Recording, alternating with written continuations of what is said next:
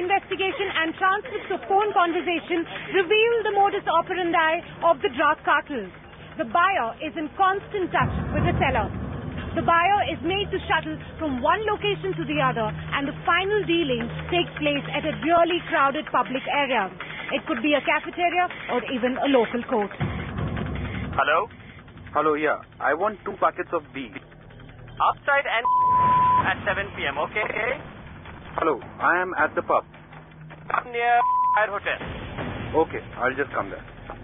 Hello? Yeah, I am here at the hotel. Now come near Mayo Hall. Okay, I'll come.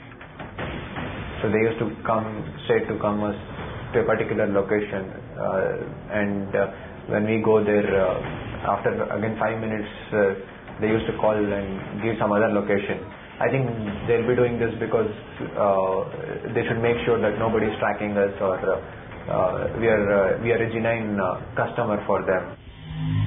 It's clear the rules of drug peddling have changed. Unlike earlier, there are no specific locations where drugs can be bought. All business is done via the mobile phone, and peddlers change mobile numbers every fortnight. I would meet these guys, and these guys would tell me he's selling there today, and I would run from one place to another. And then later on, there were so many. I got in touch with so many other guys who were selling, and just a phone call away. And these guys would switch phone numbers every 15 days or every 20 days. They are going to pubs, they are going to bars, they are going to cafeterias. There they are supplying, and then they have got touch with individual customers also. We have found the numbers of individual customers. Some students are also they are also consuming. They are the customers.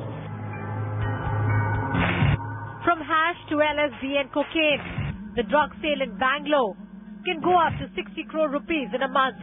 And what's worse, it's all happening right under the police's nose and is just a phone call away.